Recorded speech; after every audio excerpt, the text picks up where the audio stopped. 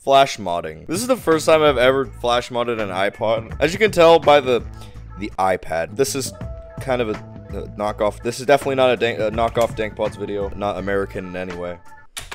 Oh, my Duracell. Alright, I kind of clickbaited you guys a little bit with the green iPod. We're actually modding this one, mainly because this one is actually in the worst condition, and I didn't want to mess up a good one. This one's battery actually is holding charge, I think, and it'll actually still boot up. Hello? Oh, there we go. Yeah, the hard drive is dead in this one, because when it loads up, here, you'll see it in a second. Yep, we got the good old dead hard drive thing going on here. I'm gonna mod that one later. For now, we're going to be doing this one. So really what you have to do is there's a plastic thing on top. Here, I can just compare these with these. Ugh. So you put the button in the hold position, and then you can basically pry plastic top off of here. Be careful with it, because you know there's internals and stuff. So I pretty much used this thing. You can get these in like cheap fake iFixit kit. Pretty much does the same thing as an actual iFixit kit. The bottom's the same story. There's 2 screws on the top once you get the top off. Also, when the bottom is off, there's a retaining clip. They just have to pop out. It kind of sits in there like that, and you pop it out, and you get access to the inside of the bottom, where you can unplug this. This is just the clicker wheel, whatever you want to call it, plug. Just be careful with that too. I use this as well to pry it open. It could snap, so be careful with that. Anyway, once you've done all of that, you got the screws out, you got both the sides out, you can pretty much just push the entire thing out. The whole thing just slides out of there. I took everything out of it already. On the inside, it would have this hard drive here. It's kind of like taped in there, I guess. Here's the battery. So the battery would kind of sit like that. So let's continue with this and get on business. All right, so here's all the stuff you really need for a flash mod. So you're gonna need a SIM adapter. I'll put all of the links to these parts in the description. They are all Amazon links. You got the CF adapter, and you can put a micro SD with a micro SD adapter on it. This is the SD card that I bought for it. It's 32 gig. I know it's not that big. I really don't have that much music, and it comes with the adapter, which we're gonna need to put into here. I bought 2 of them, so if I want to eventually do this one, I can, and I don't have to buy another SD card, because I actually do have a bunch of these adapters laying around. And then here's the battery. So that's the 3 things you need: SD card adapter, and battery. Alright, so the first thing we're going to do is we're just going to unbox everything, just get everything open. I'll see you when I'm done doing that. Okay, I got the SD card out, and I got all the parts we need. So we got the SD card adapter, and the battery. Now we're going to take the SD card with the mini SD card in it. We're going to slide it into the adapter. Another thing you should note when you're putting these together, there's a metal side. As you can see, this is the metal side of the adapter. That should always be facing down towards the main board when you're installing it, because if it's face up like this, it's not going to read it right. So if it's put like that and plugged in.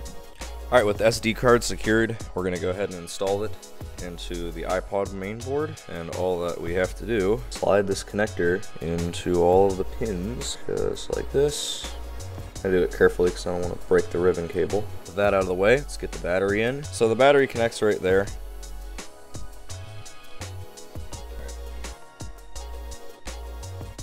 Battery is in, and we're gonna slide it back into the case. So we're gonna take the case. I think it'd be smart if we do this upside down so that this stuff doesn't fall out.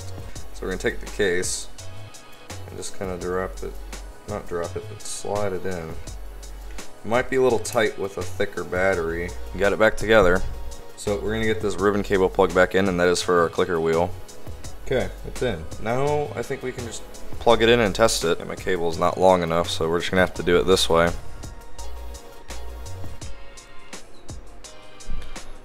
Okay, that's a really, okay, it's working. That was a really good, it just formatted itself. All right. Okay, it just restored, and it's now rebooting. Show you guys how to put this thing back together. Yep, there it goes. Please don't boot loop on me. That would be kind of terrible.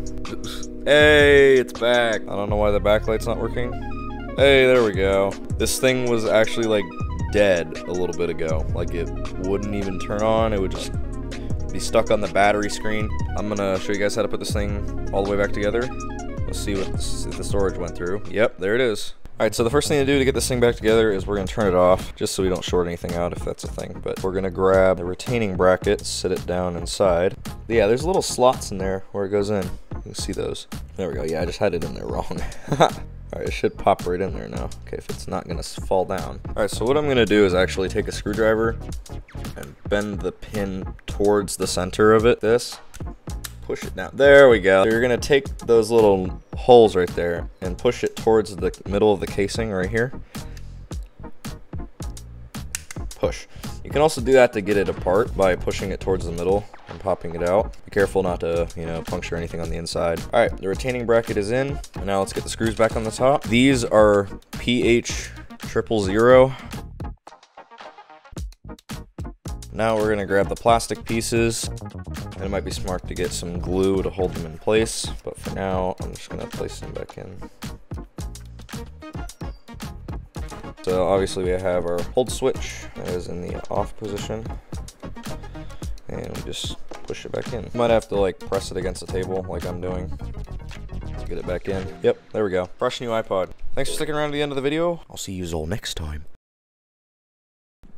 What are you doing? Oh, we're releasing the hellhounds here, guys. He's just standing there, or sitting there, menacingly.